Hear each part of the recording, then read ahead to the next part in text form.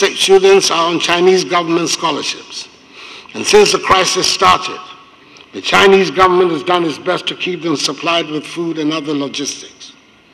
The Ghana government, through its mission, also supplies logistics, and the embassy has given, so far, 500 United States dollars to each student.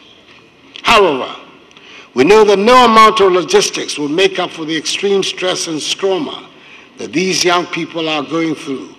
And I treat members of this honorable House to set an example by helping to pour oil over troubled waters instead of instigating tension and spreading fear and panic among the young people.